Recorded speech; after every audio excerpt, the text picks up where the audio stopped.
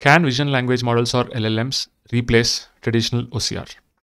So OmniAI has released this OCR benchmark where they are using structured outputs to evaluate OCR accuracy. So what they have done is that they've run a benchmark evaluating OCR accuracy between traditional OCR providers and vision language models. It is run with a wide variety of real-world documents, including all the complex, messy, low-quality scans you might expect to see in the wild. The evaluation dataset and methodologies are entirely open source. They are available on their repository. You can run the benchmark for yourself. You can view the raw data from the benchmark in the Hugging Face repository. So here you have these images. Okay. Then how are they doing this comparison? Right. So they have evaluated two categories of OCR providers: traditional OCR like Azure, AWS Extract, Google Document AI, and multimodal language models like Gemini 2.0 Flash, GPT-4o, Claude Sonnet, GPT-4o Mini. Okay. So what they're doing over here is that their primary goal is to evaluate JSON extraction from documents. What they do is that on a document, they run the OCR model, get the OCR result, and then they pass it to a evaluation model, which is a GPT-4o. What this does is that they also pass a JSON schema. So based on this schema plus OCR result, it actually predicts a JSON. Now, this JSON is compared with ground truth JSON to get a JSON accuracy. So basically, you do OCR, you get the text. From the text, you extract a structured JSON, and that structured JSON is compared against ground truth JSON for an accuracy. Okay, that is what they are doing over here.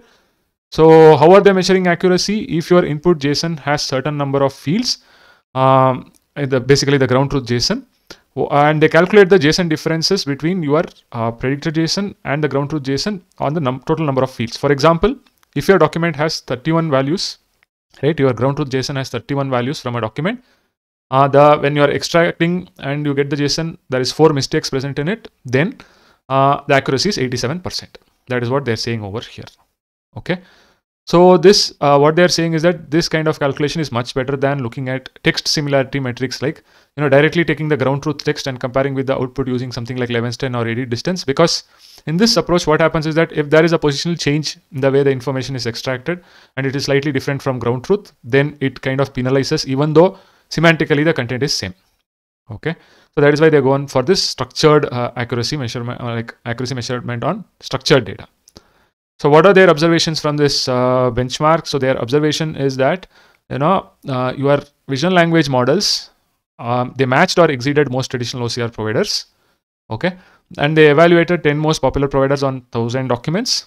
So visual language models are better at documents with charts or infographics, handwriting or complex input fields, checkboxes, highlighted fields.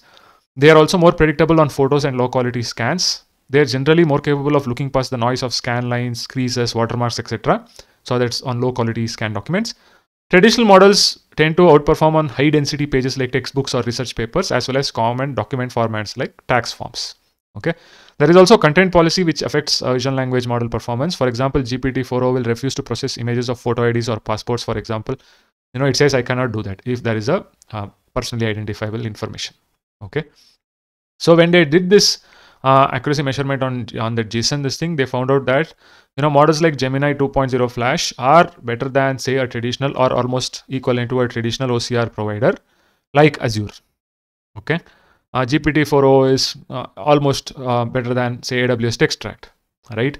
Claude Sonnet is better than Google Document AI. So this is on the 1,000 documents, and here if you look at it, they say their OmniAI, OCR solution is much better than everything else. Okay. But if you look at LLM versus other providers, you see over here is that Gemini 2.0 Flash is slightly better than your Azure OCR, Azure Document Intelligence. Okay. So this is the results. And when it comes to cost over here, when they calculated cost per 1,000 pages, for OCRs, you have this traditional OCRs, they just give you a cost for 1,000 page basis, right? For example, Azure, it is $10. For AWS Extract, it is $4 for 1,000 pages. Similarly, when they did a similar calculation for the vision language models, again, the vision language models are quite cheaper over here. Okay, Gemini 2.0 Flash is cheaper than, say, an AWS Extract, closer to Google Document AI. GPT-4o Mini is much more cheaper, right, than the other LLMs or traditional OCR providers. Okay, but if you look at processing time per image, the VLMs will take more time depending upon the number of words on a page, whereas your Azure AWS Extract are much more optimized for this particular task. Okay. So what does this mean if you want to look at whether I want to go for OCR for a document or I want to go for an LLM for a document to extract text? Okay. The first thing is that with LLM extracting text, you lose some positional information. Okay. So if your downstream task depends upon positional information, for example, you want to go back to a document and mask a certain region based on the position of the word over there, then traditional OCRs are better because they give you bounding box and all those things. Whereas these vision language models are very good at adapting to newer formats, right? With complex infographics, handwriting, or complex input fields, then visual language models are much more better. So again, it depends on the application. You need to choose a traditional OCR or a vision language model. Okay. Another thing with vision language model is that there is always a chance of hallucination when compared to traditional OCRs. Okay.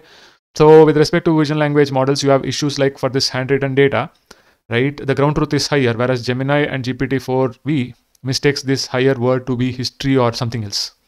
Okay. So this kind of an issue, hallucination is possible with your visual language models. With traditional OCRs, hallucinations are not possible. Yes, you might have spelling errors coming up or a wrong detection, but hallucination will not happen in terms of generating totally new words which are not present in the document, right? And what they're saying is that it's an effort for an open source evaluation for OCR providers. They will continue to evaluate and update this benchmark as new providers will be released.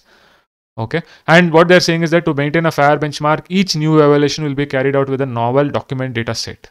Okay. This prevents the providers from training specifically on the evaluation data set. So you can go and check out this benchmark on their GitHub page over here. You can run the benchmarks basically over here. You can get the data set from Hugging Face. Okay. And you can test your models over on this particular data set as well.